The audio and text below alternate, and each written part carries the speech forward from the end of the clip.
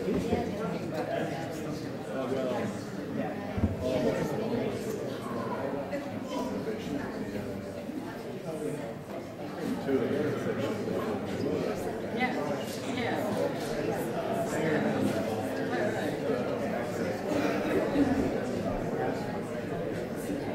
folks, I think we're close to getting started.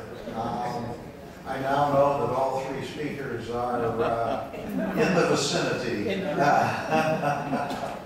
So I think Dick's intention there at the carousel is to put some slides up that are kind of early days that will play kind of in the background a bit. And so I'm going to go ahead, and knowing that George is here, to be in here shortly, I'm going to go ahead and get us started so I can get through the preliminary dry stuff.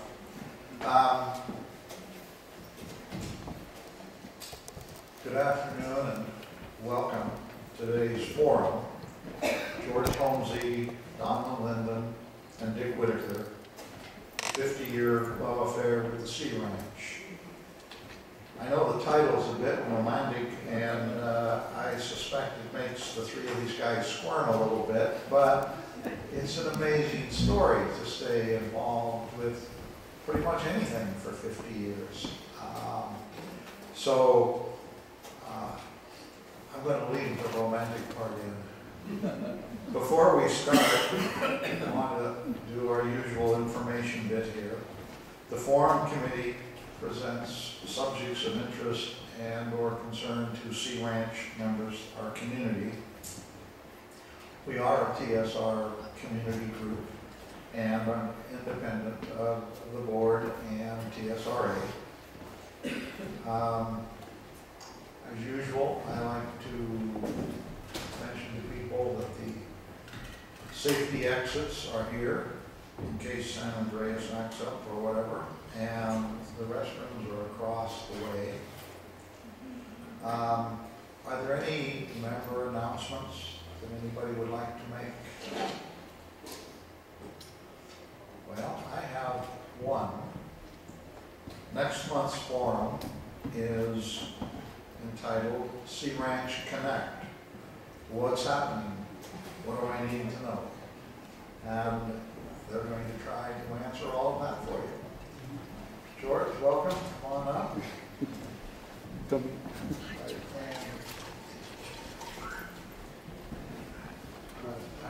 the drive? Good. Okay. So for today's forum, we're going to follow the usual format. We're going to have our presentation, an hour or so, followed by a short stretch break, and then question and answers. Please hold your questions until then. And I hope you're enjoying some of these slides that brought in there. Part of this 30,000 slide collection, and we've amassed over the years.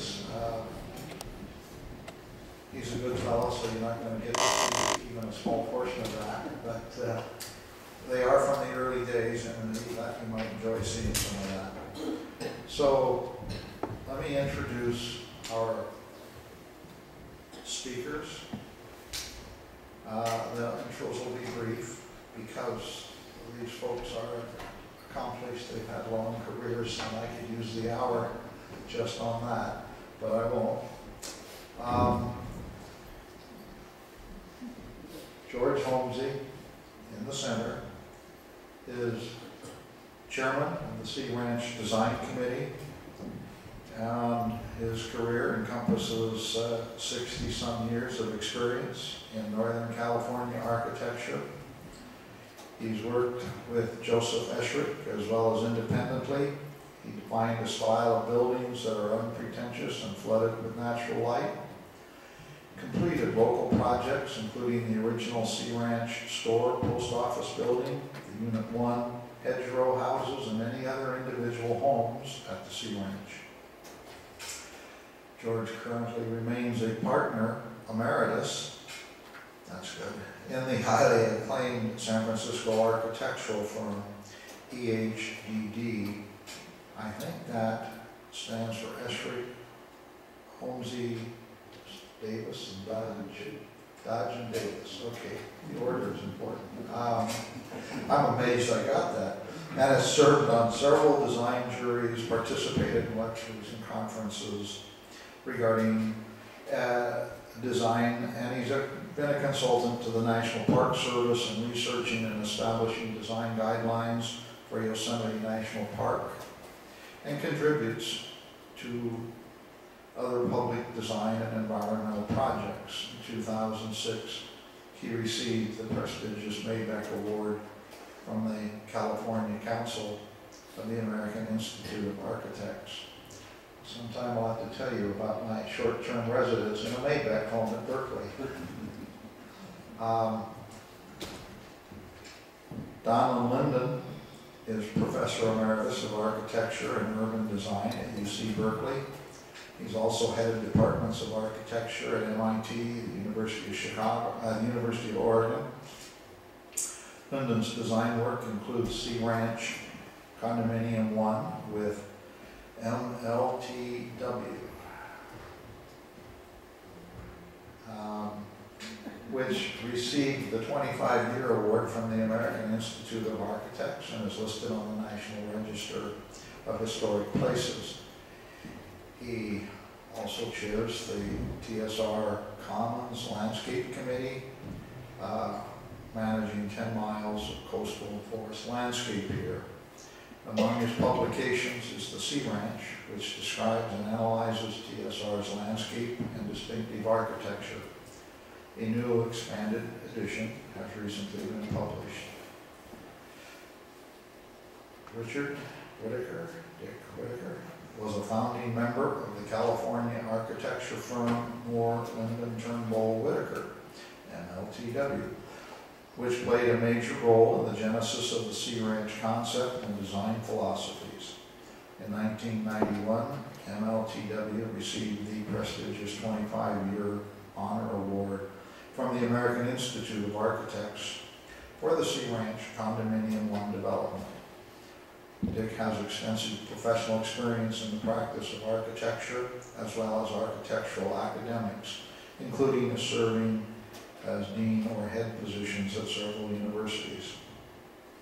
In addition to participating in the design of several homes at the Sea Ranch, Dick served several years as the director of design for the Sea Ranch Association and was the primary author of the current edition of the Sea Ranch Design Manual Rules, and he still serves on the design committee. As you can imagine, with their, I don't know exactly, 175 years or something like that experience, this could be a long listing of serious creative achievement. But I think what we want to talk about today is their experience, in particular here at the Sea Ranch. So I'm going to go ahead at this point, make sure you know Dick Whitaker is here to my immediate left, George Homsey is in the center, and Donlyn Lyndon is on my far left. And with that, I'm going to go ahead and proceed with this. I'm going to act a little bit as moderator here and ask the questions. Each of these individuals, in their own right, is a gifted speaker, so at some point I may, in order to keep us moving, give a gentle sign, a more exclamatory, or whatever, and, so that we could get through this, although I think we're going to find all of it interesting and informative.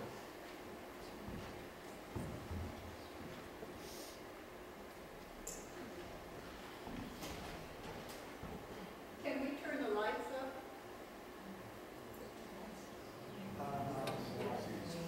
Yeah, I think if we do a little bit, we'll be okay.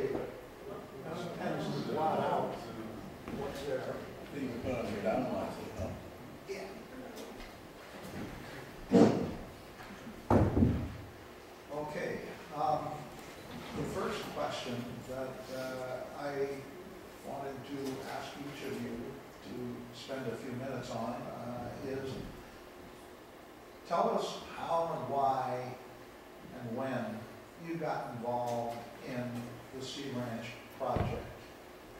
I think sort of that story of whatever bit of happenstance or scheming got you here and involved you, I'd like to hear. So go ahead. Dick, why don't you start? Use the microphone. Let's see, we did, how much longer than I could go, but we usually, it gives you something to look at if you get tired of what we're saying, actually. But it will keep going around until it, if you notice it kind of repeating, we can turn it off. And I do have some other things I want to show. Pardon me for not having this already. I haven't used my slide projector for about 12, 14 years. First of all, I couldn't find it. And now I'm sorry I did. But anyway, the beginning of MLDW was one of those things that happens by not totally chance and not totally luck. And but the fact is, we were all at Berkeley. I was coming back from being in the Navy for 3.5 years, and to school, to finish my architecture program. And Don was there, had come out to teach in the program. Charles, did Charles get there first? Yes. Yeah. Charles Moore came and ultimately became head of the program there. And George, of course, was working in San Francisco with Joe Esherick and doing very accomplished buildings that caused us all to get excited and follow in their trace in the architecture world. And we were doing other things at the time. Don was doing some projects with his father, who was an architect in Southern California.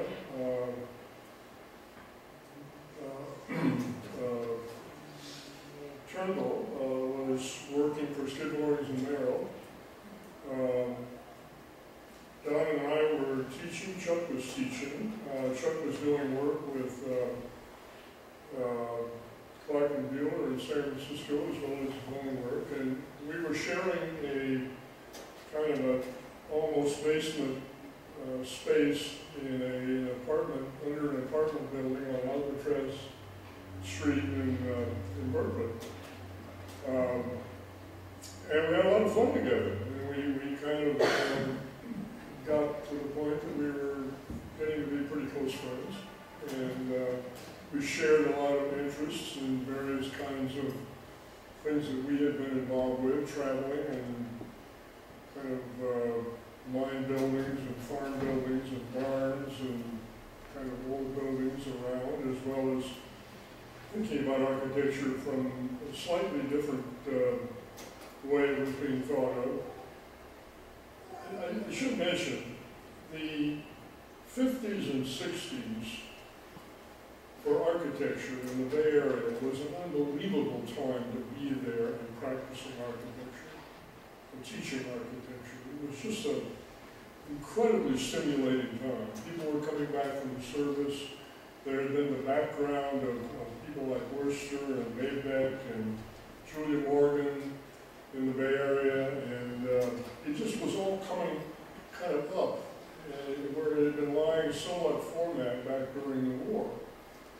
And it was just unbelievably exciting in that respect. In fact, the architects used to get together just not by any club or anything, but just to lunch all the time. Some people would come over from San Francisco, people would go from Berkeley over to the city, whatever. And in fact, I got a very big shock about that when I ended up several years later in Chicago and head of the architecture program there. And at one point I went down to see the head of an architecture program to see if we would donate something to the school.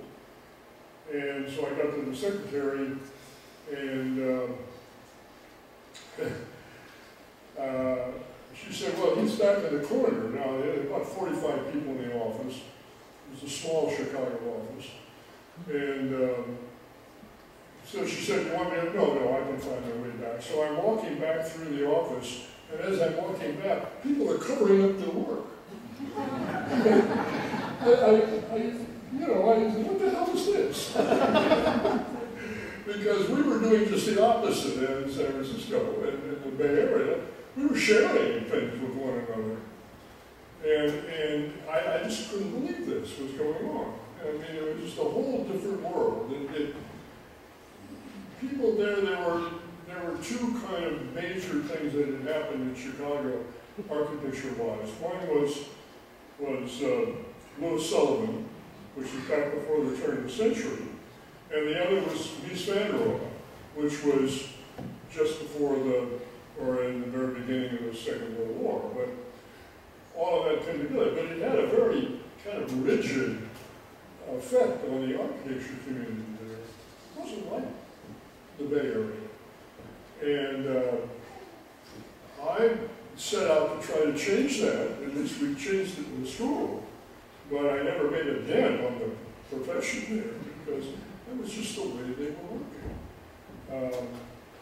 And I think it says something for the whole architectural community in the Bay Area. It was a community of people all sharing and willing to share ideas.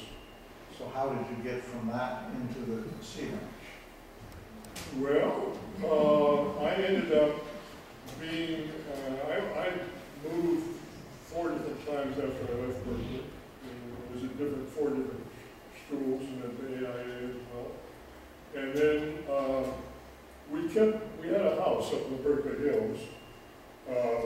It burned down in the fire in '91, but we rebuilt it.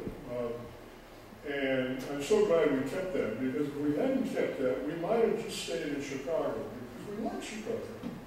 And we had a lot of friends there. But we were determined to come back. And so... Let me rescue you here. Pardon me, yes. The question was, how did MLTW get involved in the sea ranch? Okay. I'm sorry. And there's a nice story about that,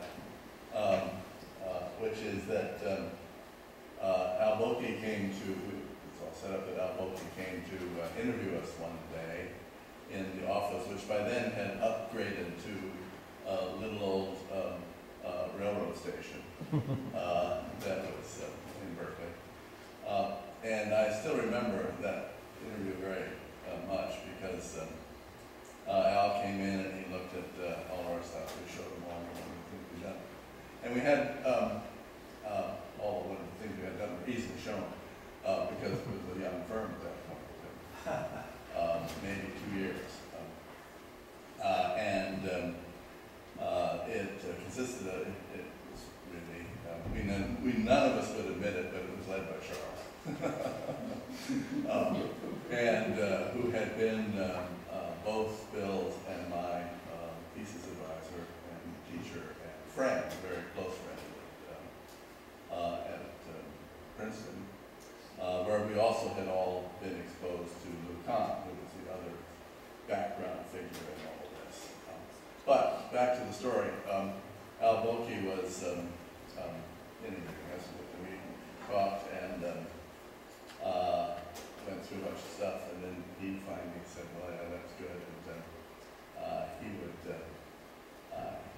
get back to us. But as he was going out the door, he turned around at us, and there was at that time a very well-known New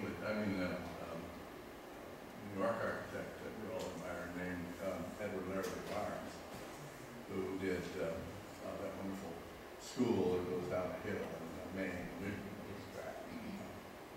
I loved it.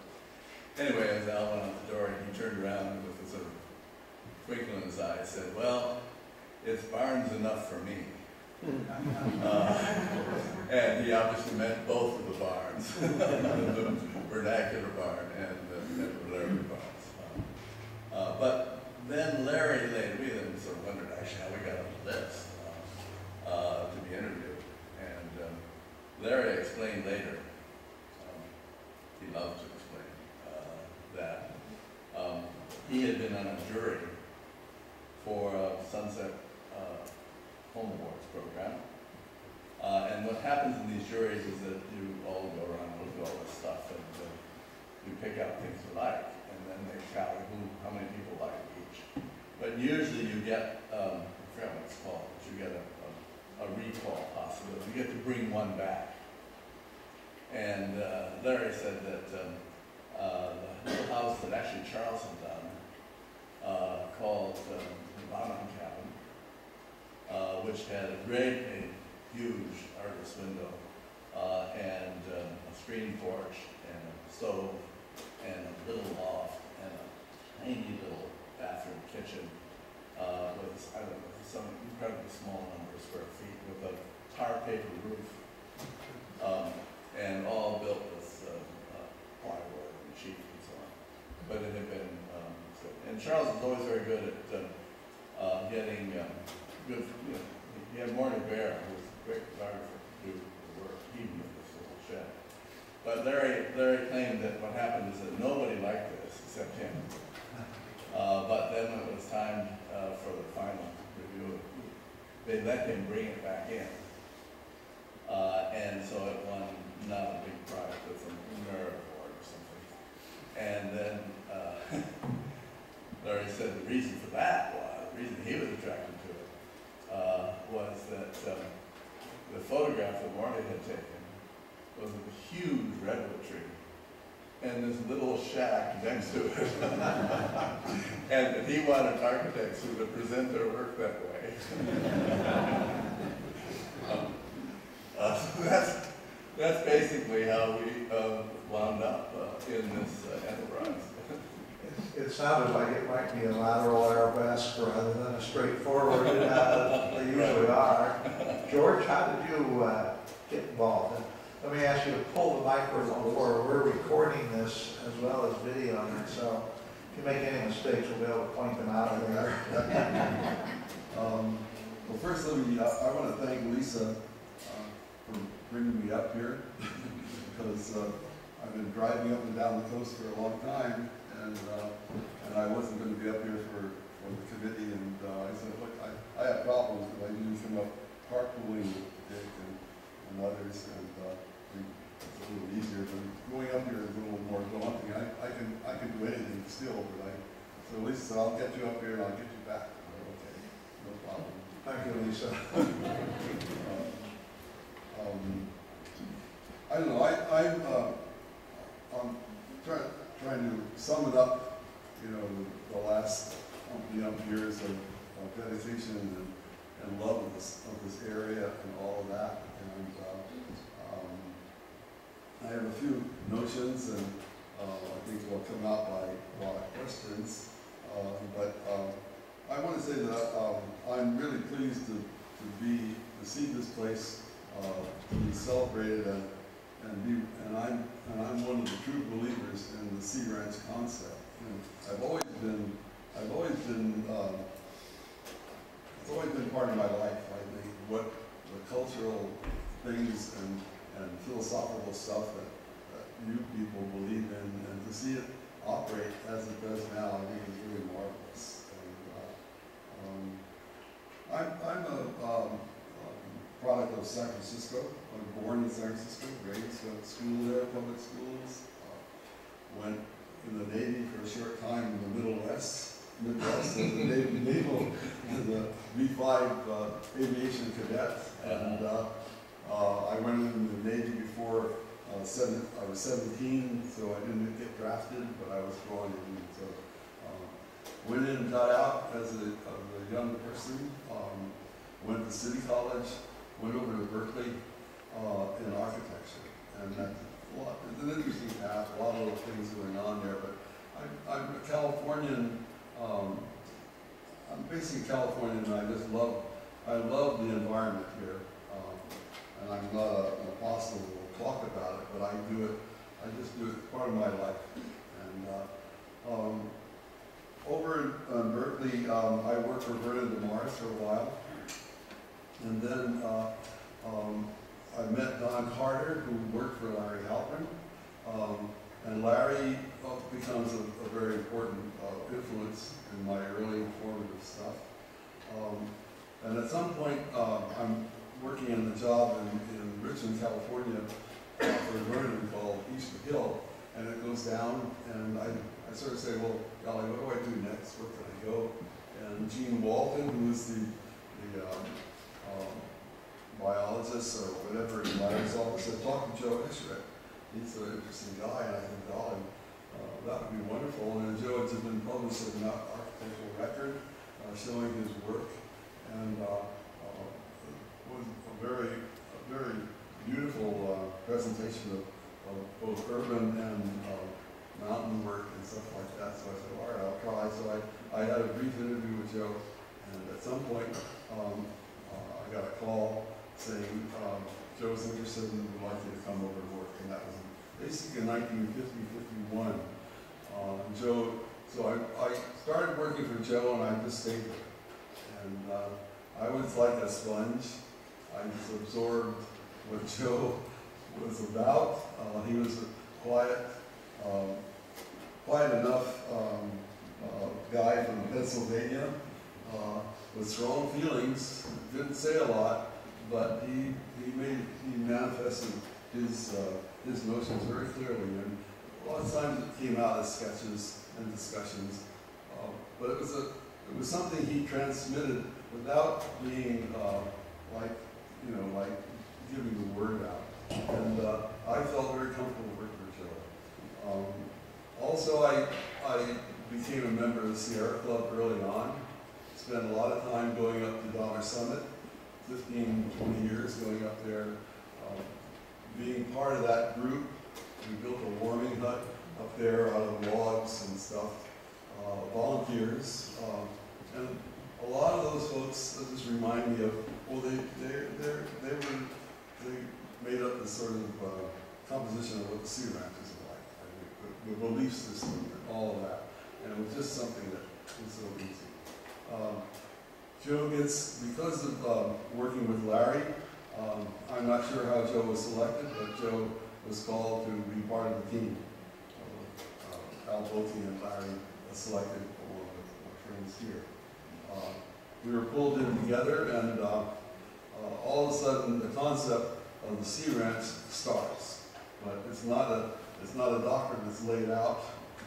And Larry is sort of leading us across the wilderness for a while. And out of it, I think, comes more or less where we are now. But his was a very early voice in environmental planning and design. So it became part of the rest of us acolytes to interpret that and figure out what it meant as far as the built environment. And that's, as you know, a lot of them written and presented by very articulate folks. And so it's a wonderful path that brings you right up to here. And it's a way of life, I think, to be amongst alike believers, true believers in the environment. And as you travel around the world, I've been down to Patagonia not so long ago, and I feel the kinship of being on that environment, on the edge of the continent and the ocean and all that, but it's down next to the Antarctic. And I just felt the connection all the way up to where we are. And so there's something about this place. And driving up here today with Lisa, and as we left the urban area and kept filtering it out, we finally get out to where you start to sense the Pacific coast, the edge of the world, and it's just fantastic. Continues to be that way. And I hope I can continue to do it as long as I can.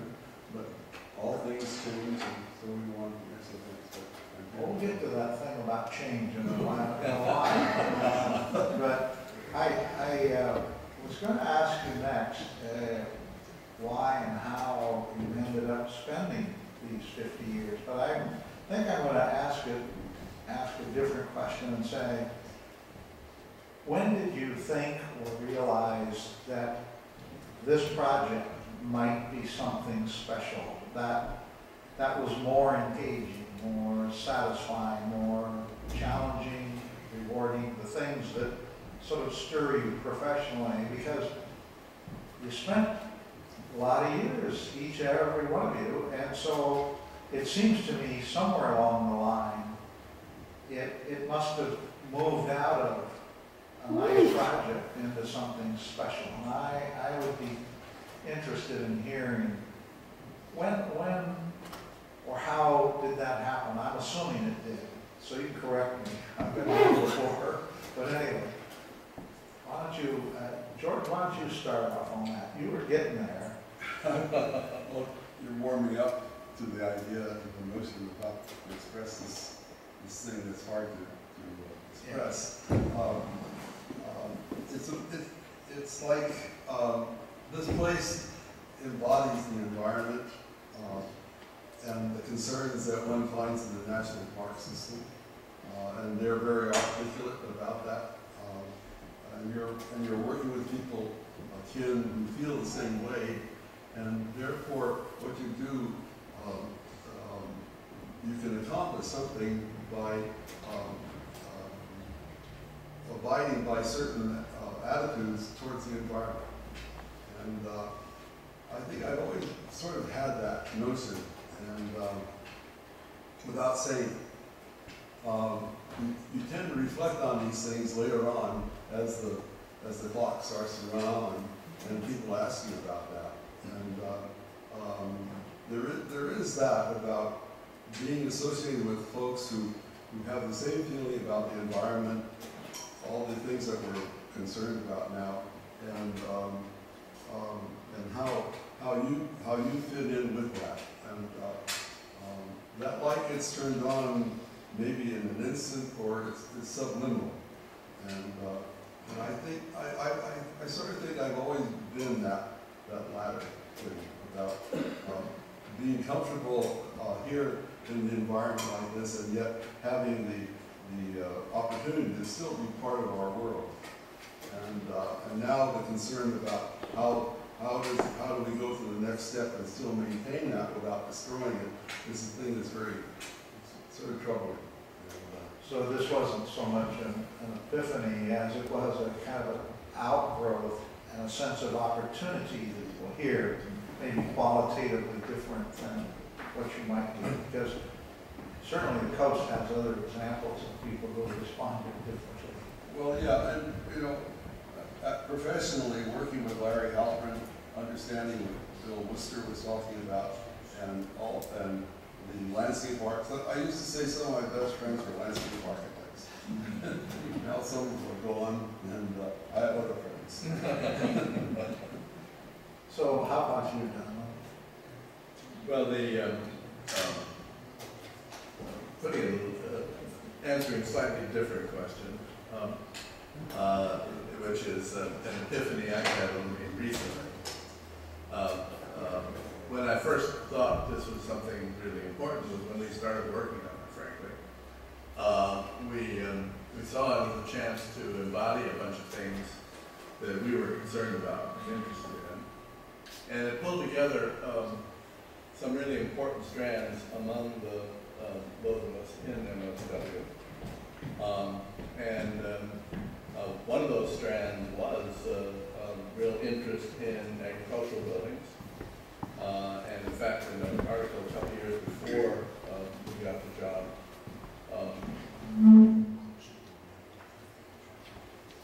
I was closer to the mic and it started ringing, like that. A couple years before we got the job, I wrote we wrote an article, a manifesto called Toward Making Places. And we were, one of the things we talked about is how important barns were because they had this big structure and that it actually was a structure that wooden barns, unlike metal barns, went through aging. And they became a part of the environment, and that was something that really interested us. They could had similar experiences. Bill Turnbull came from an agricultural family. Actually, his father also was an architect, but he was a gentleman farmer, in fact, is what he did. And Bill always had roots in the agricultural world, and was the one who spoke the most about architecture and the landscape. And we learned, the rest of us, a lot from him about that. But what we were interested in was having a very disciplined kind of architecture that was one that had what I call a kind of graduated relationship between person and place. That is to say, it had spaces that were intimate, what we call the edicula, the four-post thing. It had then a larger box that would shelter against the environment. And then that had bays and projections and things, porches that reached out and became intermediate between the larger environment kind of thing. And then those became clusters, and those clusters then we had originally, when we were working on the condominium the first time around, we actually were asked to develop a plan for not 10, but for 80. And we did that, and actually, at some point we'll turn on another projector there and see what that was. But the whole idea of that was that it would be, we would do 10 to start with, and then there would be 8 clusters of those. So it was all about clustering multiple things together to make another space beyond the building itself. So it was right away about buildings and spaces and defined spaces between. And then those were all related very sharply to contour. So that, to us, was really fascinating. And we saw it as being beyond what conventional practice was doing at that point. We were all disappointed with where international modernism was going at that point. And we're anxious to find roots in the place itself that could give us a different way of working. So that was the real initial fascination, and it was actually, the original condominium was meant to be, well, Oceanic was quite clear about the fact that the condominium and the hedgerow houses and the store, which were all commissioned at the same time and built all at the same time by Matt Sylvia, they were quite clear that their charge was not just to make a thing, not just to make a condominium, but to actually explore a way of building that was unique to this place.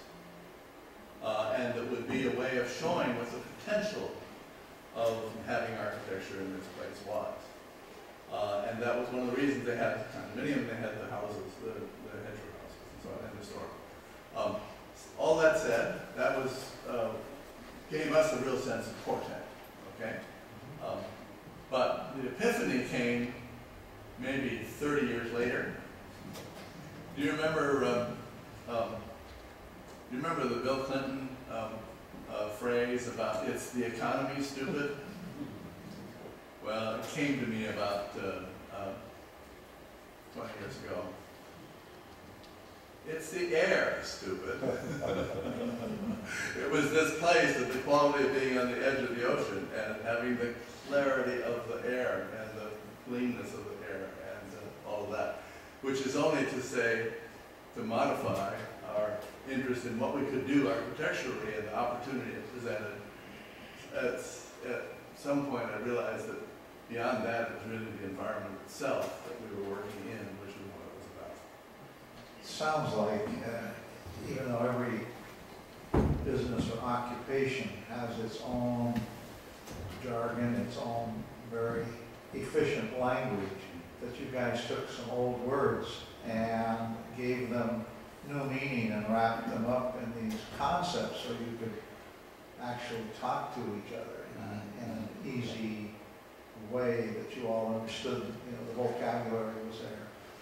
Dick, what's trying to tell me I said something just incomprehensible? No, I think I did that. Go ahead, Dick. I want to hear how you, it's really interesting because I think back about, our first place of business when we were all together. And we weren't in business then, we were just friends, all doing things, but criticking one another all the time. And we got into that habit. And I think it, I don't know, was it Bill that said, our firm is MLTW, 4 architects sitting around a table with 1 pencil. and it often was like that.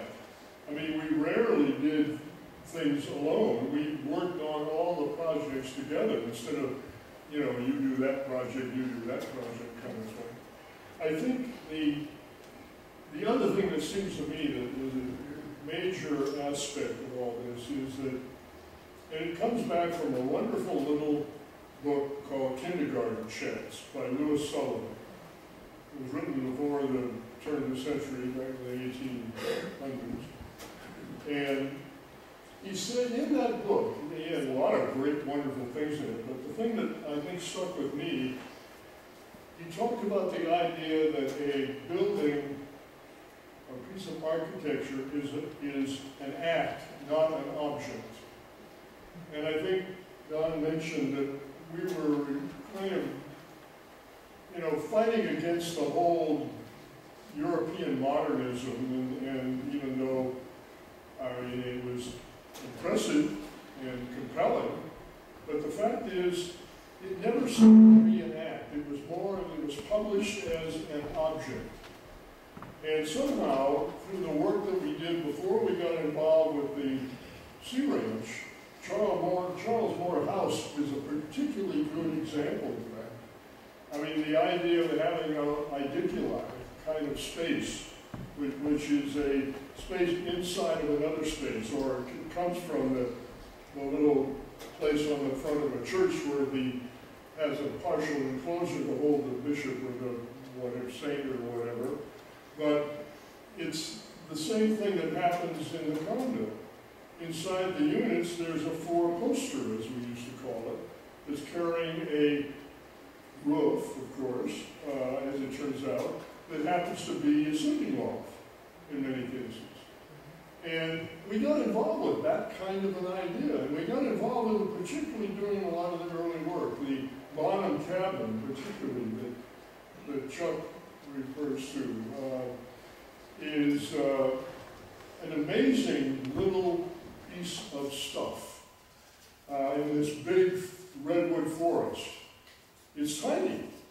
In fact, I have some pictures that I will show to you in a little while, but it's just absolutely remarkable. And there were several other buildings, the Johnson cabin, which had, again, a lot of the same kind of character about it. And a lot of the work we were doing previous to the Sea Ranch was somehow, although we didn't know it at the time, was building toward this thing. And the fact that it came along at the right time, and we were ready to get involved with it. And you know, we didn't get involved with it because we were out searching for it as an idea. I mean, as a place to do work, or somebody that happened. It happened a lot because of Larry, certainly. And his previous involvement, both at the university and also through a project we did in Portland, which was a fountain, and we did a kind of a huge wood kind of gathering place up in the back of it as an element that was an entry to the whole fountain area. And we worked with him very closely on that. And so all these things were working together to kind of pull us into this project when it happened. I remember particularly well, it was the first time our first child was out of the house or whatever. We had a picnic up on the condo site. And there were Don and Alice and my wife, Sue, and my first son, Rich, and Bill.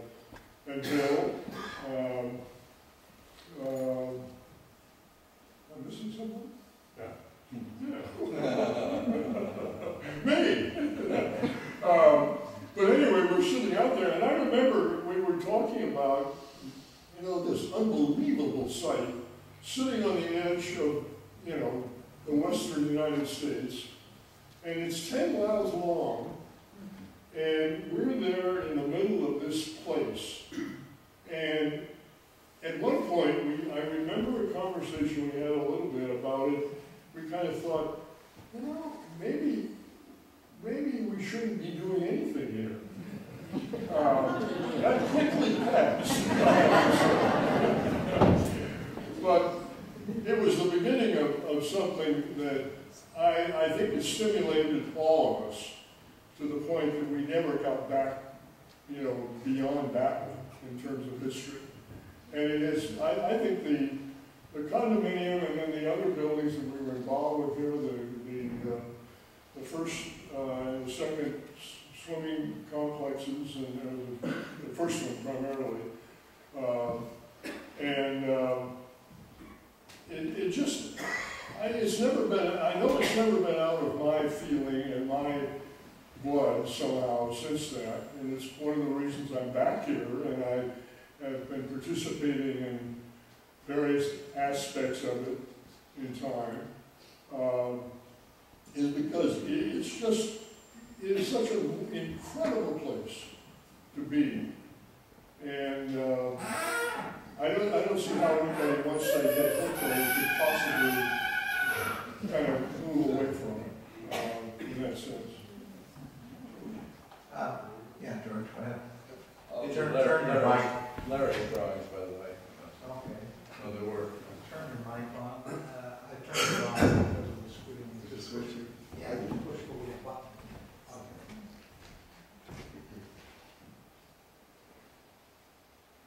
Very good. Thanks.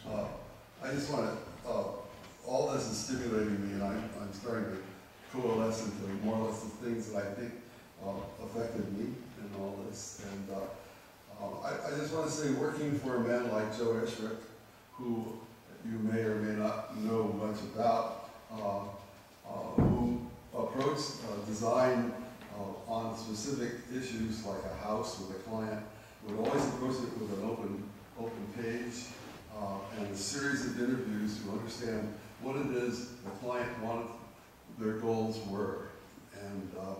And little by little, after a succession of meetings, out would start to emerge the pattern of living as it's defined geometrically or architecturally. And that skill, I think, is very important. And I wasn't privy to it all the time, but I knew it was happening. And so it was part of the thing. And so I think what that posed for me as I more or less graduated through the ranks of working in a place like that was that given my predilection for the environment and landscape and love for it, to help interpret how people, families, individuals could live in this kind of environment and still respect the notions of preservation, ecological issues, etc. And I think that's more or less what happened when Larry started his work here on this wonderful stretch. And the notion of doing something here that respected what was here, allowing it to continue forward, but allowing the people who come here to enjoy it. And in a sense, I think that's what I love about coming up here, because this place, I love being out here. All the business about being on the edge of the ocean, the landforms, and all that is very stimulating. I love being here, and so to be part of a architectural movement or construction that tries to install facilities for people to come here and enjoy it and not destroy it, but modify it. It's not going to be the same, but to keep it is what I think becomes intriguing for me and I guess important. It sounds like in the background, I heard the names of Al Volke and Larry Halpern, and it sounds like they were both kind of informative about presenting how you might look at this opportunity or project. And I'm not quite sure how to ask the question, but I think maybe it'd be good to hear a few words about these two guys who seem to have, one of them sort of created, in a sense, the project and pulled the team together, and the other one who brought maybe the landscape element in to aid your own sort of existing interest in environment and maybe relating architecture and environment a little differently or a little more completely. So I can see maybe why the barn resonates. You know, farmers think about where they put the barn and the way the wind blows and how to use the hillside. So I just ask you if you have any reflections about the impact of these two guys. Well, it was enormous, and remains so. The contributions are not quite so easily separated. They had worked together before in Hawaii, Al has a very, very interesting oral history of Al Boki and the California Digital Library. And of course, Larry's written quite a bit. And also has had films and things. And also there's Anna, we shouldn't forget, who was actually part of the mix too. And her interests in their relationship to him as someone who is interested not only in ecology, but he, you know, as I've said before, he called his initial sketches for this, or the initial plans that he did, a score. And the score was a score, not a plan. And the score was a statement of the intentions. And a musician's score lays out a whole structure, but the musicians interpret it.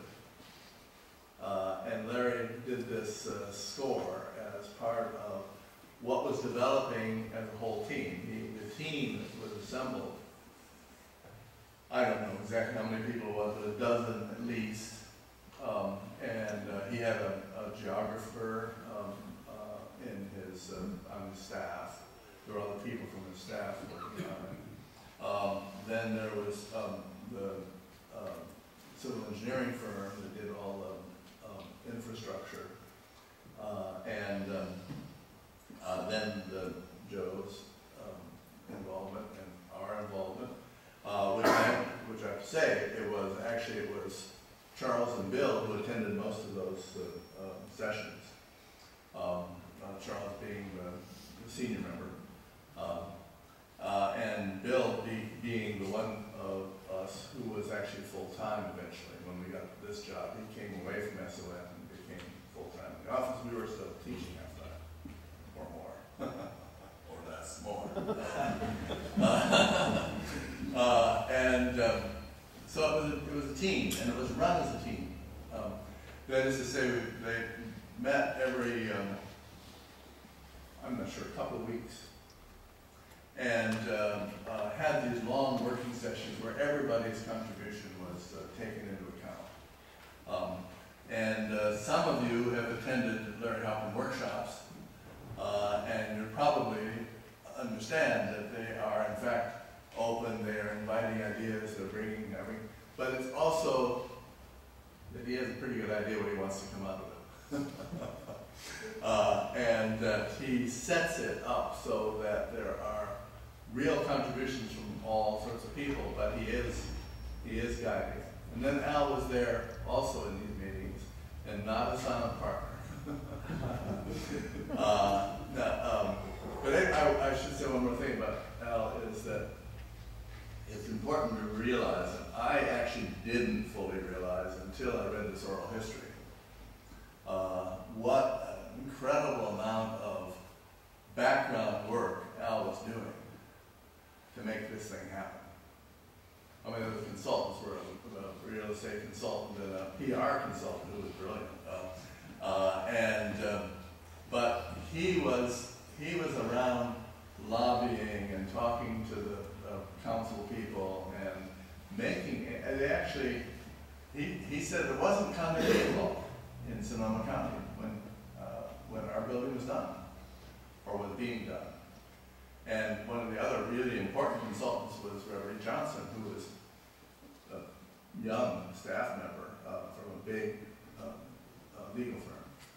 Larry, according to Reverend, he told us that he actually wrote condominium law for Sonoma County because he offered to do that. And condominium was an unusual concept. We had worked on one before in Coronado, which unfortunately didn't get built. But that was part of our qualifications. We'd done a condominium when nobody had. But he was a very innovative businessman. And one of the amusements, one of the things that really drove that home to me is that when I was looking for the oral history in the index, I couldn't find it. And it's because I wasn't looking in the business section. And he was out there putting processes together and actually making inventive business decisions, as well as encouraging and knowing, like, because he was trained as an architect. He knew what we were dealing with, and he was understanding what we were trying to do. He was encouraging us and pushing us, and meanwhile being around sort of setting up the conditions. He also said in that oral biography, oral history, that what got him started was that as a young man he had gone to Sweden to see the new towns in Sweden, which were all the rage at that point. And it had made him realize that there was, which he hadn't previously thought about, that there was an opportunity to be an architect and affect more than an individual building. And so he went to work for Neutra and Alexander, the Alexander part, which was doing development. And then after a while went with Oceanic as their vice president. I read that page, actually, about his getting all this from new towns in Sweden. As I was going, just before I went down to breakfast in a Swedish hotel to talk to the head of the program I was teaching for, who had brought me a magazine. And the magazine was the Finnish equivalent of Dwell. And it had in it 12 or 20 places you had to really see if you wanted to understand sustainable architecture. And the third one was the Sea Ranch condominium.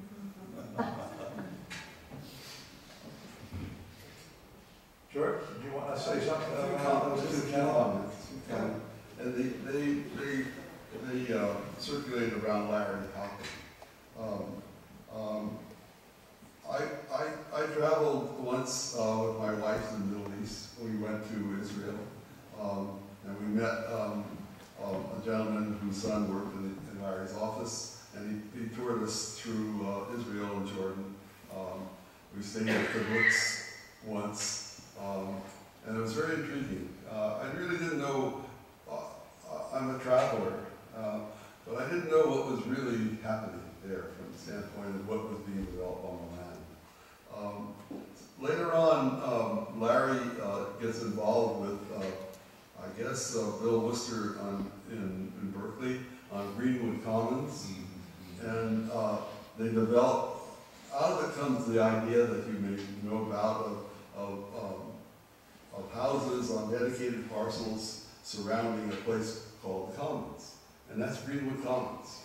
When you read the archivist, the lady at Berkeley, Waverly Low presentation, all of a sudden I see, all of a sudden this comes out very clearly. We start working on the Sea Ranch here, and the ideas and sketches are of concentration of the habitation, and then the open spaces commons, which everybody has a stake in. So, golly, what's coming, are coming together. I'm working, my wife and I buy a a 50-foot lot in San Francisco up on, on 20th and Noe, on top of Mission Dolores. And my good friend Don Carter wants to build a house also. He's a partner in Larry Halpern's office. We split the lot and developed 2 houses on it, which share the entranceway without any legal binding thing, but we share the entranceway. And I guess that's a commons. And I guess it was a good decision, but things are changing, but our house is open to that with property lines and our entry commons. We walk up sort of separate ways. There's a property line there, but we don't know where it is. If someone buys Don's house and is not good friends with me, I'm going to be living in that situation where we share this, which is a commons. So I guess I was sort of brought up at that particular point in my life about living in a situation which is like what we have here, except it's more concentrated. It's a commons because of Don Carter and Larry Halpern. So it's an interesting, to reflect upon it now at this time, the sort of commitment that we had to do that. Don and I never even thought about the issues in the future, or what it might be. We were good friends, we were professionals, we went to the mountains, we did all these wonderful things, etc. And the future is the future. But right now, let's enjoy this image of coming into a compound that we shared when we were in Greece, and you came up into a complex of buildings into an entrance court, and the houses were there, and their entrance was there. And so that's sort of the subliminal connection with me with what's going on up here. And, were you guys consciously aware of the impact of commons, the riparian corridors in the meadows, and how that allowed the sort of fluid movement and existence of wildlife that somehow sooner or later becomes a kind of an element we all enjoy living here? I'm curious, was it consciously an awareness at that time, or something that evolved? I think it was here. We accepted it, we enjoyed it, we thought it would go on forever. And there was never any question about curtailing it or quartering it or documenting it, but it was part of the life that existed here, and that's the reason we came up here. And to help it survive is another issue. And because our being here starts to compromise that. Yes, but it also allowed it to continue in a different way, and it turns out to be a very prevalent value amongst the folks. You can see more wildlife on the Sea Ranch in a weekend than you sometimes would see in a trip to the Rocky Mountains, which is kind of sad. I'm looking at the time, and I need to do a little check here. I have one more question that I really want to get to. There were, Donlyn, you said you had, and I've been seeing the slide going, and you were going there. Was there something that you wanted to say about that? They were up there, images of the condominium. Okay, And what, so, I think because I had talked about them, I hope that I said it clearly enough that it could be clear. so we saw the scores and yeah, you saw the score and you saw the 80-unit condominium plan. So that is but I don't want to. I didn't want to illustrate. I didn't want to talk about those. I just thought if I talked about them and then they were up there, you could see them. I have some more that I'd like to go through very quickly. are you going to show them? Yeah, I'll just do it. Okay. Is he come? Who's? Aaron There you go. While he's doing that, I'll go on. We're sort of over the time, but I would like to cover one more question. I skipped over a bit the how and why you were here these 50 years, but I think we can tell you've been engaged from the get-go and found ways to stay that way. I have a question that is, I don't know comes out clumsy, my apology, but I'm thinking about the 50 years that, or so, that have elapsed, and that you folks have found ways to be part of and participate in and stay engaged with. There were lots of changes that came along. Whether we're talking the Bain Bill, or we're talking just the demographics that evolved. They're going to be, in the next 50 years, inevitably change. We kind of know that in general about it. Specifically, it could be climate change effects or legislative help or effects. Maybe just changes in how people live and work, play. And TSR is going to inevitably respond to these evolving kinds of demands and opportunities.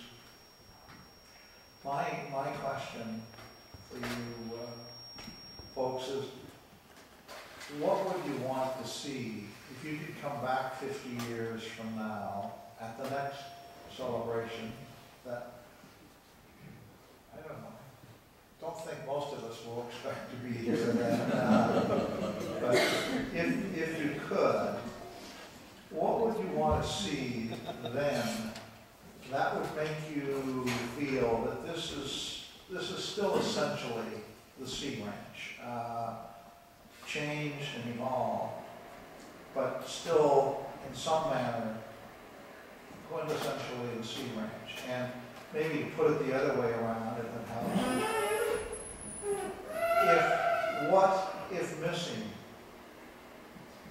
in that future Sea Ranch would leave you with the feeling that this was no longer the TSR, the Sea Ranch that you worked on and enjoyed bringing to this stage. So either way of looking at it, but I think it's an interesting question that's going to preoccupy us here for some time. You told us you were going to ask that question, or you announced it to the info alert. I did write down a few sentences to it posed in the way of what would you want to see looking back after 60 years or 50 years. I'm not going to, your questions about what changes might happen and so on is interesting, and I can talk about that, but that's not. No, I really want to get at what you. And I'm also not going to talk about what would disappoint me. I've done enough of that in the past. Okay. What I'm going to say is very simple stuff, but looking back after 50 years, what will make it be a success would be successful caring for the place. That means caring for the land and the special structure of the landscape here. The hedgerows, the meadows, the forest and forest front, the riparian areas, and landmark clusters of vegetation buildings. Caring to make buildings that take their place in this land and the landscape with ease, imagination, and respect. A place that is energy independent, extraordinarily wise in the uses of water, and sustains many kinds of life and lifestyles, I should say. A place that is available to very many kinds of people and is more intensively used than it is now, when so many of the structures are empty so much of the time, which is essentially a waste. A place that has valuable places of gathering with coffee, conversation, and displays of information that can be sought, especially ones proximate to TSRA offices, where members and visitors and docents and staff can mingle easily and come to know one another while they find ways to help care for the place, and revel in images and descriptions of what TSR is and can be, all made visible on large electronic screens fully connected to the web.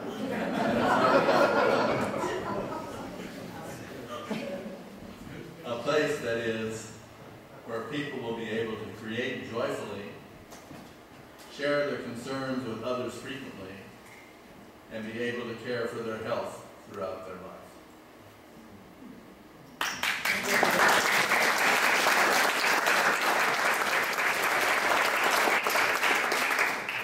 So, which one of you two would like to follow that topic?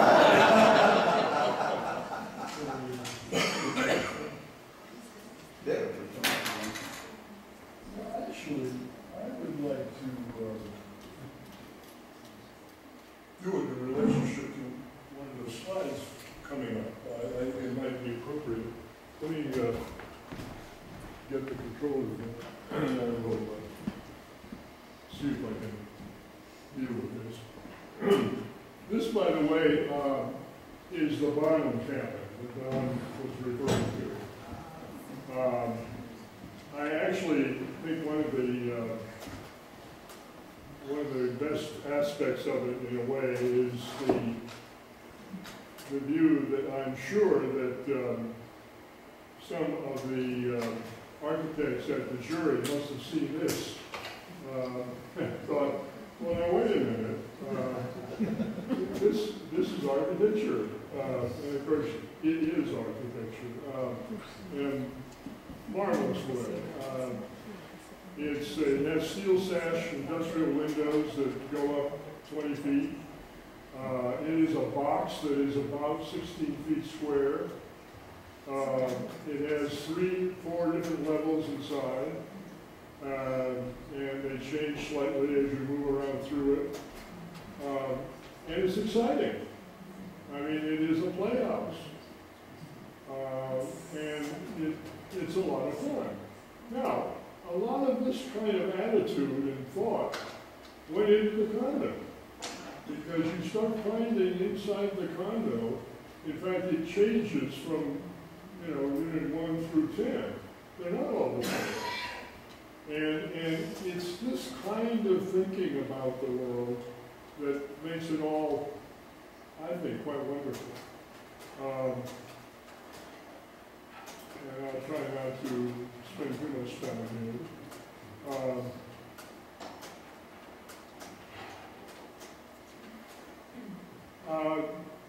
This next bunch of slides has to do with the fact of things that all of us, I think, were really excited about before we even got involved with coming together. And I think as we came together, we got more excited about some of these kinds of things. The traditional buildings that were very, very simple, straightforward, and yet had an incredible charm about them.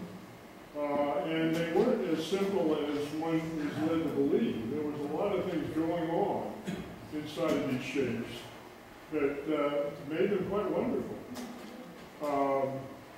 Old barns, for instance, and particularly the way they were made, which is very much part of a lot of the architecture we have been involved with. And the very way you put openings and windows and doors and things into a building. And I think it, how you fit people and fit people into spaces. The other thing is, like, what is the best way to get from point A to point B in a space? There obviously are an infinite number of ways to do that. And one of the things I think is wrong with, stop this, I don't want to go automatically anymore. Yeah, thank you. Oh, this thing doesn't reverse, sorry.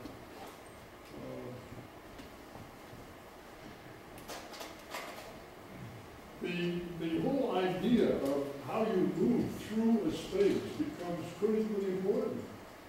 And the way you handle openings becomes critically important. And it was that thing that the business that a building is an act, not an object, begins to pose these kinds of questions. being inside can mean a lot of different kinds of things. I want to show you a house that was done by Dimitri Vidensky back in 1972 here on the Sea Ranch. I owned the lot next door to this and was going to build a house on it, and we were going to share a separate building that was between the two as kind of an overflow when we had more people than one would handle. Unfortunately, and for a lot of reasons, unfortunately, Dimitri died quite a few years ago now, and I realized that I could not possibly build a house that was better than this one. And because it satisfies all that business that Sullivan was talking about when he was talking about the idea that building is an act. And this house is pretty straightforward on the outside. It's very simple. It isn't screaming and yelling at you. It's sitting very, very kind of demurely in this forest. But you go in that door, and it is amazing. Because first of all, the redwood trees outside this house become the walls, visually. Last night, or early this morning, at about 3 o'clock or 4 o'clock when I woke up, I got up out of bed, go to the bathroom. I came out into the hallway, and it's not much of a hallway, it's about 4 feet wide and long. And my God, it was just like 4th of July. It was gangbusters. There were these spots of lights all over the place. On the walls, the floor, out in the forest, and the bits of things. It was a moon. Which was just absolutely unbelievable. And anyway, so you have this whole sense of a room. It's about 16 feet square, roughly. But then it relates to another space when you turn back. The front door is off there to the right. There's a loft up above. There's a sign that says kids only that my grandkids put up. There is a little Japanese, special tokonoma room, which are 2 Japanese mats that are real. They're about 6 inches thick. And then when you pull up the screen, you get another space on beyond that, which can be a small office or a workroom or another bedroom. And when you get in that bedroom, you can look back into the living room or look out to the trees again directly from that room. If you turn the other way, you run into the kitchen on the other side of the house, which is a tall space, as the whole building is, even though it's very small. And there's 2 large skylights that, in fact, heat this place up to the degree during most of the year that I don't have to have the heat on. When I get up here at Friday afternoon or whatever, it's warm inside. It's not warm, but it's not cold. It's quite amazing. And not only that, got that one. This is looking on the side. There's a deck out on one side, an upside down slide showing a bunch, another deck. Well, it's the same deck, it's just a different picture of it. And then around, that's it. It has a bathroom with a shower that was about 9 feet square. It had a soaking tub in the shower, and a full glass sliding door on one wall of the shower. And no curtains on it or anything. There's another house that's off somewhere in the distance, but you don't worry about it because there's a lot of trees in the way.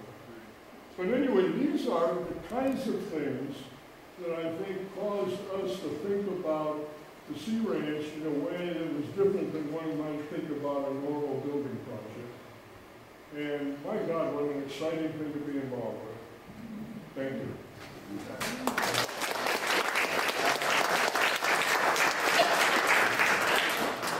George, you get the last word.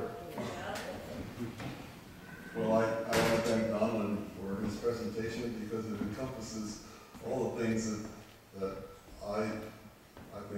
all share and are buzzing around right now. I don't know how to put this. I'm just another person on this planet, trying to survive and enjoy it while we're here. But currently, the things that are happening that are going around are very discouraging. And so I don't know. I've traveled and I've seen other civilizations that are prospered and go on their span and what's left. And so here at the Sea Ranch, we have a wonderful place. And how we survive and present this and conserve it for the future, et cetera, I think is a real challenge. And I don't know if there's an answer. There are wiser folks than I who could talk about such a thing, but I'm really concerned. And I sort of see what's happening is that it's not going to be the same. I hope that the things that survive are the things that still inspire people, and but I can't say that for certain. And I think the enjoyment of this place means that you give up something of your own, so that it works for the common good. And if we're going to talk and argue about views and things like that, which are seem inalienable rights to where you are, and you must have them, I think some of that stuff can be pretty destructive. And so I don't know what to say.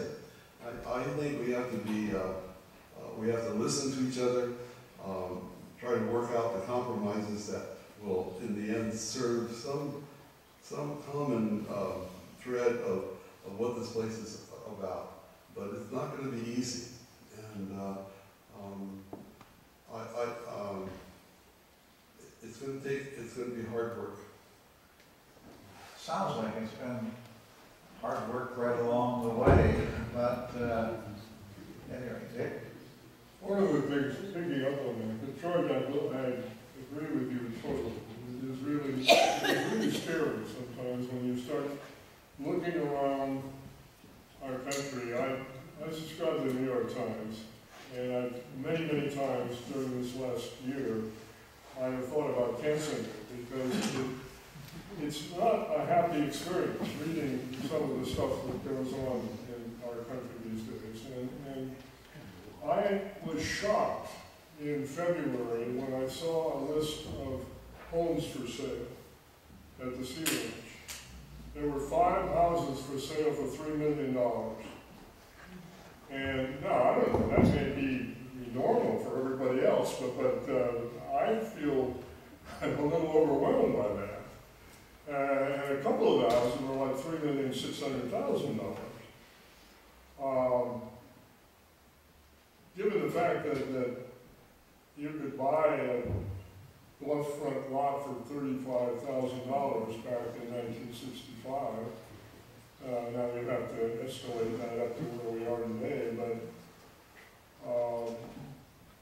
that to me is part of what George is, I think, speaking to, is the fact there's a lot of changes happening in our world right now.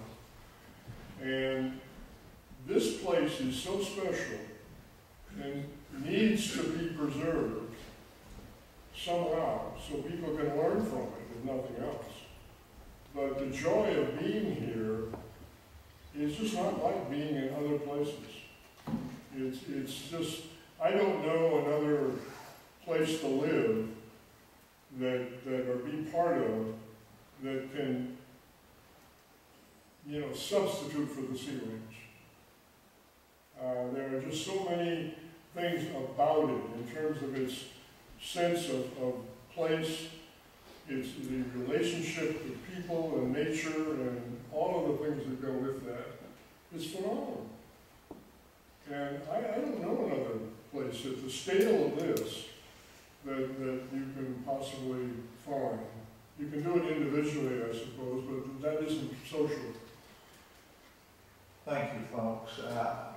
It's been interesting trying to tease out the kind of chemistry of the project, the professional qualities, the growth, the enjoyment, the challenge, the orchestration voluntarily of all of these strong and interesting and able people to bring us to a point like this.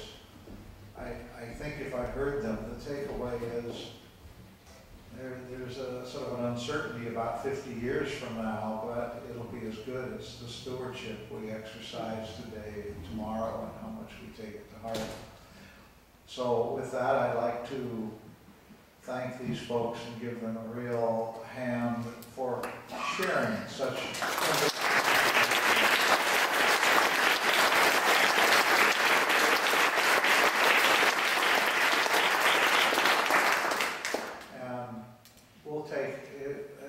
we've run past the time, but I didn't want to deny any of these folks that opportunity to speak. We'll take no more than 5 minutes, and then come back, and maybe you can have your hand at teasing out a few more questions.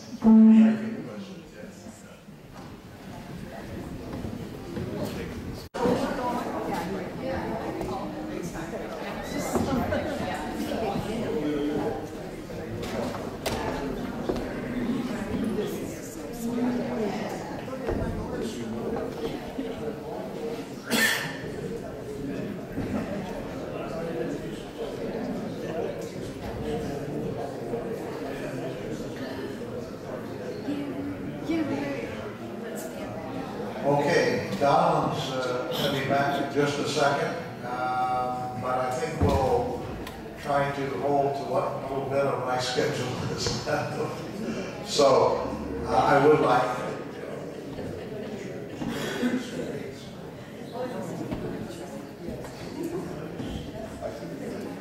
to go ahead then and open this up to questions. We are trying to record, so if you'll ask your question and give me a second, I'll repeat it just because I have the microphone, and that way everybody will be able to hear the question and the answer. Jackie, go ahead. These guys aren't listening. I have a question. The Sea Ranch has faced very severe challenges in the past. I know that the initial thinking about the place fell somewhat prey to economics and development and, you know, thinking about money and that kind of thing. And then, of course, there was the whole Bainville Coastal Commission controversy, and both of those things, in fact, did have a very big effect on the Sea Ranch. Frankly, I don't see anything that big facing us. We have other things that will face us, I'm sure. But the biggest thing I see is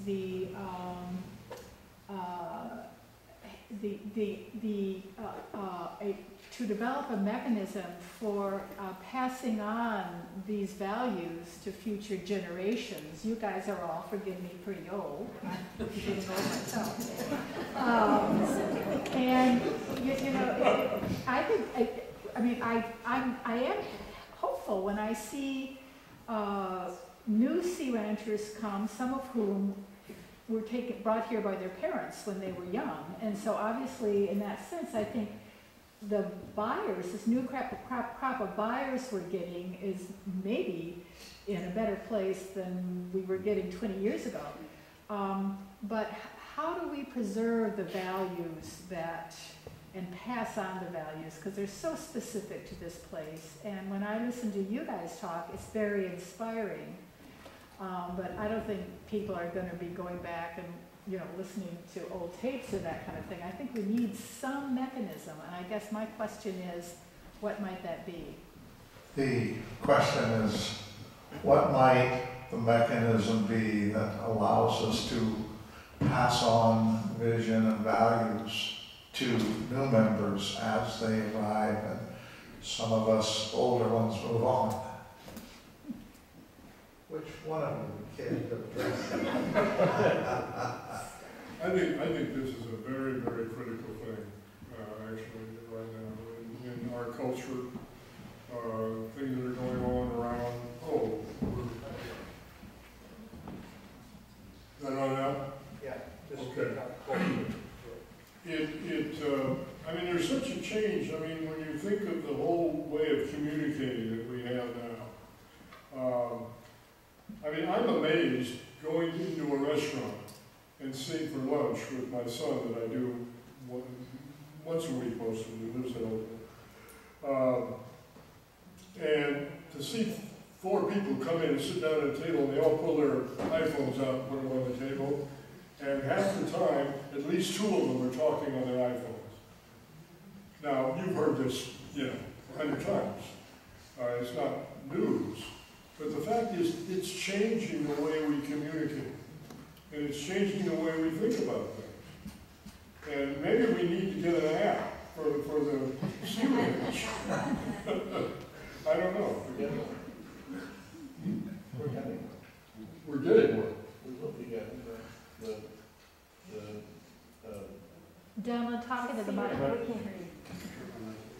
There is, in fact, now, some of you have heard about a proposal for an app which would be a guide to the Sea Ranch, which will start with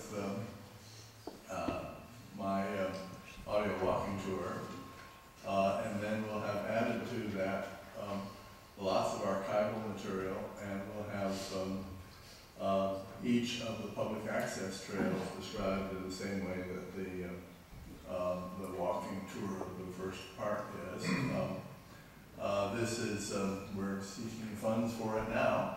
Some of you have received letters, and this will begin work in another month by Kevin Kine, who is the executive director of the Charles Moore Foundation. Charles, we have not spoken of enough in this day, and then he and I will edit this thing, and it will be something which can continue to, the great thing about it, as opposed to the great thing about my audio walking tour, is that this will be able to have a continuing updating and adjusting and adding more archival information in the way that web things can. And it will be an app that you can buy for some modest amount of money, and you can then use to access all that information. That's terrific. I think so. I got a moment. Can I? Yes. Is it working? Can you hear? Yeah. I would say all is not lost. Good. The things that inspire me are sort of everyday things like paying attention to what's going on with the organization like Patagonia down in Chile, that sort of thing. Listening to be part of the various environmental movements, Sierra Club, but also being partaken and be available to make direct contact with people who do that, and especially the young folks. The Sierra Club, the outings, all those things I think are the things that let the word out. And those are the things that I find are really helpful. And, within my close circle of family and friends, and my daughter's involved in 2041, the group that goes down to Antarctica and it recruits young executive types to understand what's going on down there in terms of the year 2041 when the environmental controls expire, and to show them what Antarctica is about, and to let them be like disciples going back to spread the word so it can be perpetuated, so you won't lose, so the countries that are there won't exploit the natural resources. The Sea Ranch is a natural resource here, and so there is that. I think the young folks are the ones, are the help, the future, etc. And you should be available to bring them into your circle, to let them know about it, and be part of that, and not to isolate and insulate yourself here, but to reach out. And spread the word. I think that's more or less where I sort of think it's going to happen. Good. Okay. I'll aim this at Donlyn, but for all. Donlyn, when you had the group of architects here as part of the 50th anniversary, they suggested things that might carry Sea Ranch forward. I remember one of them was maybe a new set of demonstration homes, Yes. or the buildings that are sort of in half ruin and verdant view being redeveloped into something. Is any of that going anyplace? Well, complicated question.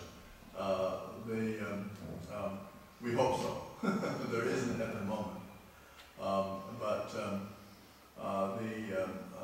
the notion of some kind of a program of trying to find funds to sponsor some kind of projects that would be illustrative of new possibilities within the general pattern of paying attention to CRH.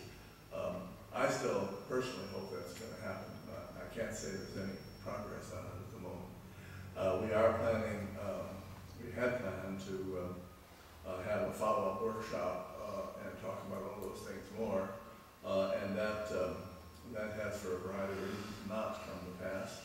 But I hope it still will, and that the agenda from that and from that workshop that we did hold in March, which you did a video of, I hope that will generate some proactive things, which is really what you're asking, are taking action. And one of the things actually we're just now proposing within the Commons Landscape Committee summary report, which we are about to submit, which is a summation of what we've learned from 5 years of working on the Commons Landscape. We will have actually in that a suggestion that there are, I think it's 5 or 6 projects that the association really ought to find a way of taking on as design projects that actually are a way of taking what we have and showing how to use it best, and showing how to make alterations if they're necessary, and showing what the potential is in another way. But that's a big item. But the fundamental thing is, yes, we need some form of proactive pushing for and articulating and demonstrating the possibilities of this place again. So thanks for the question.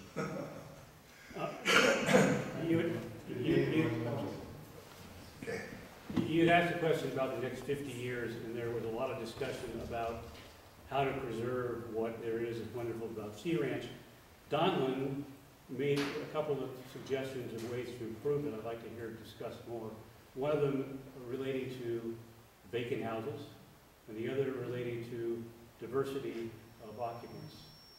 Are those hopeless? Are those what? Are those hopeless problems to try to solve? No, I don't think so. The question was about vacant houses and diversity of folks living here. One of the changes I think is going to come up is that there are many places throughout the state which have adopted in-law uses for zoning, where there can be a second smaller unit on a lot. At the moment, that's not allowed in Sonoma or by the Sea Ranch. If Sonoma changes that law, which it may, then it's going to be up to the Sea Ranch to figure out how to take advantage of that. And that would be one of the ways, is that part of the property would be occupied all the time. Another thing that will change that is that I think, given the web and given the way society is working, there will be an increase in permanent residence here, I'm quite certain. And that will, of course, change that. If people were more open, and it's inconvenient. It's inconvenient, surely, to rent, and it's inconvenient to have your things disposed if somebody's there and so on. But if we could all make more opportunity to share our places with other people, that would be a way of getting greater use out of them. There is one lot on the Sea Ranch which is actually up for sale now, which could have multiple units on it, which would be someplace where really important instruction or a demonstration example of something else could happen. And I hope that will actually come to pass there, because that would be very, very interesting. Don, are you talking about the transfer site? Yes. I thought there was some ambiguity about what could or couldn't be done. Well, there is ambiguity about what can or cannot be done with it, but I'm certain that I thought it was actually already zoned for multiple, but I'm told that's not true. But on the other hand, I believe there also have been things explored about it being multiple, and there have there's ambiguity about what happened with those. Okay. But it's a big site, and it should have multiple uses. It should be able to be something that demonstrates new possibilities for us. And then, we all don't, we all kind of quiver whenever we come up against the fact that there's an established plan, and that if you wanted to change that plan, you'd actually put the whole thing up in the air. And yet, making some modification to the plan of what we can do, and taking some lots that are presently single and huge and making them smaller, those kinds of things could be interesting and valuable to increase the capacity. There was another part to that question that I didn't answer. Diversity. Diversity of people.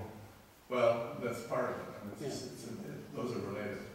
I think it's But I'm sorry, I do want to interject, because I'm afraid I'll lose it otherwise. Okay.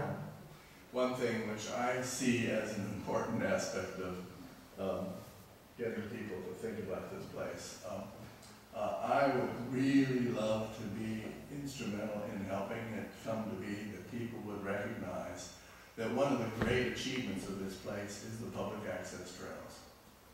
That this big stretch of coast has those access trails is a marvelous thing. And yet the story of it is always told, oh, well, the Bainville made us do it. Well, okay, get over it. There's now this great opportunity that people can, in fact, reach the coast. Yeah. And we ought to make that a part of our heritage we're proud of.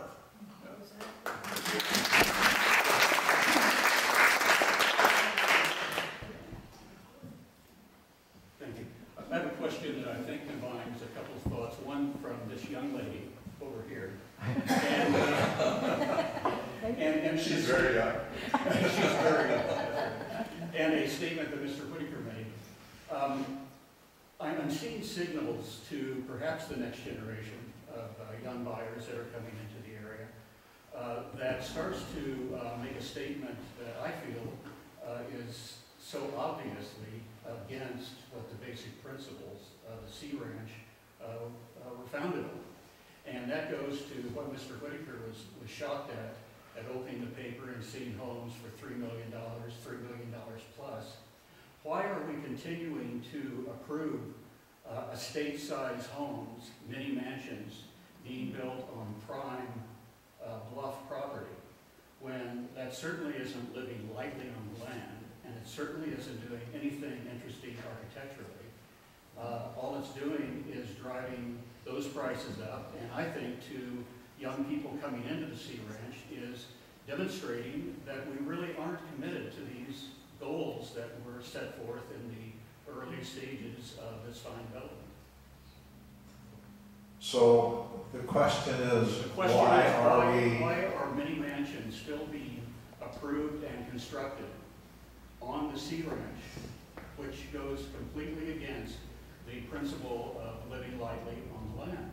Why are the homes being built large enough to block views, to take over the landscape around them, and even to completely landscape the area around them? I can point out a home near me that just was built 2 years ago. The landscape is not indigenous. The landscape is not consistent with the environment. And the home is enormous. I think we all heard the question. okay. You don't have to repeat it. Yeah, I don't think so. Anybody want to take a whack at that one? That's for the design committee. Well, the only thing I can say to that is that we're still, right at the moment, we are still abiding by the design manual and the procedures that we have set up over the years. It's been going, I guess the new system has been going for about 15 years now. There haven't, most of the bigger houses actually that are going for these prices were built before that. And they're usually, well, obviously they are prime locations. They have, you know, view of coves or whatever. Usually they're spectacular views. And so probably I know that the primary reason that those prices are so high is because of the location, not so much the size of the building or the, you know, well, the nature of materials. That materials cost more now than they used to, so that runs the price up a lot. But that isn't, the houses they're not that big. They're just, people are spending more money on smaller houses. And you can do it these days, and it's not hard. We're working on that, which is not a great thing to say. But the fact is that we've been pretty consistent with not allowing larger buildings to happen. I know that there's a couple that I can think of that have snuck through, but they are ones that don't look that big, actually, fortunately. But it's a problem, and I think we have to be on our guard, and we're reviewing some aspects of the design manual right now to deal with that. It is critical. And it's,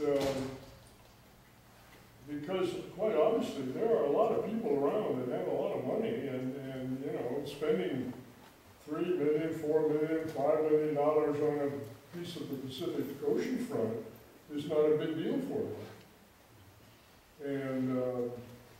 And I think it makes us nervous. I mean, there's no question about it. Because I don't know.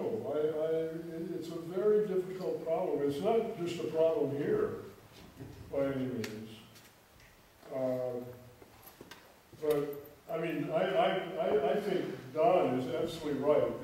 The access points that went into place. I had a very close friend. In fact, our closest friends, when the Bay Bill came out and said they were going to do that, and put in access points, and the people here, the owners, got together and voted no. And I was arguing, well, that's absurd, Kathy. I mean, there'll be hordes of people swarming over the sea ranch. Kathy, there won't be hordes of people swarming over the sea ranch unless you build a 6-lane highway up here from San Francisco. But anyway, that proved to be not the problem that some people thought it was going to be at all. And that, thank God for that. I mean, George? Well, I would say don't look to the design committee to resolve all the questions that are here at the Sea Ranch. The design committee is here to interpret, to investigate, examine people like yourselves who want to build buildings here, and to try to ensure that they follow the principles of the original founders, and which we've been talking about today. If you have other motives, which are sizes of buildings, etc., that are not addressed in the design guidelines, and are not addressed in the Sonoma restrictions, etc., And I think you have to be, you have to have some very good advice on how to approach that. And I personally think we try to be open and clear about what's presented in front of that we have, and to look at them without prejudice except for how they conform to the environment and the issues that are discussed in the guidelines. If you, to get beyond that, I think is a problem that you, the people who live here, have to address and see how you can deal with that, because that will entail a lot of other issues, be they legal, zoning, et cetera, which are beyond our purview. And we get in the hot water when we start to talk about things like that, because we're not competent in that. I would rather that we can interpret the issues of building on the land, et cetera, in terms of what it's said in the guidelines. But beyond that, that's, I think, for the people who appoint us, we are your clients. We're trying to put forth the ideas that you think are important in terms of what this place is about. And beyond that, I think you have to resolve that. I think we have time for one more. I just want to make a clarification as to the Director of Design Review. About every 3 to 5 years, we do a statistical check-in with the size of homes. And on average, the size of homes has not increased anything significantly. Granted, there are anomalies on the low side of the scale and on the large side, but on average, they've held pretty consistently over the past couple of decades. But you do have to recognize as people have more money in their pockets, they tend to want more. So there are, you will see that come into physical evidence that as the economy is good and people have more money in their pockets, they tend to want more things. So you will see that, but overall, it's kind of statistically flat in terms of the size of houses. Just want me to repeat the question. Statement. Can take one more question. We've run over our time, but if there's one last question. I don't have a question, but people may like to know that there is annually a public meeting of the board with the design committee, and I think what you're talking about is member input, and you know, that is the avenue for member input. So there will be an info alert, I'm sure, and that kind of thing. Yeah, can I add that too? So in addition to the annual joint meeting of the design committee and the board, if you are interested in talking about what are the features of the Sea Ranch that you want to see preserved into the future, that same afternoon on October 17th, we will have all 6 members of our design committee here on the ranch, which only happens once a year. They will have, in the morning, they will have a meeting with the board, and in the afternoon, we'll actually be holding a very similar workshop discussion as to the one you're hearing today, although slightly different. Whereas the design committee is going to speak to the features that they feel are important to protect and carry on into the future, and would also like to hear from the community what is important to you. Lisa, do you have a time on that yet? We don't yet. It's going to be in the afternoon. We haven't quite figured out the time frames for both the morning and the afternoon sections, but the meeting with the board will be in the morning, probably 9-10-ish range, and in the afternoon will be 1, 2, or at the latest 3 o'clock. But there will be several info alerts coming out about those 2 events. Okay, I think with that, we're going to bring this to a close and thank our speakers one more time.